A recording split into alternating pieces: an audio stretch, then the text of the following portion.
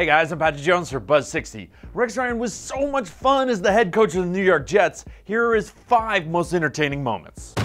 Before Ryan even coached a game with the Jets, he got into war words with Dolphins linebacker Channing Crowder, talking about fighting him. He ended that line acknowledging, "That dude's gonna kill me."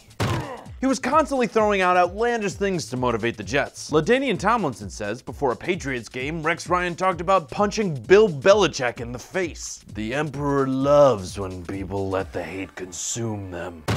While on vacation, Rex Ryan made headlines when someone snapped a pic of a tattoo he has that looks like his wife in a Mark Sanchez jersey. Tattoos are forever. Then, of course, there was that foot fetish video that was supposedly of Rex and his wife. Hey, he knows what he likes.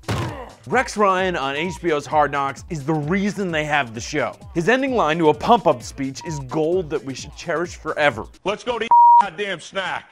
Oh, Captain, my Captain. Buzz60. Now you know, pass it on.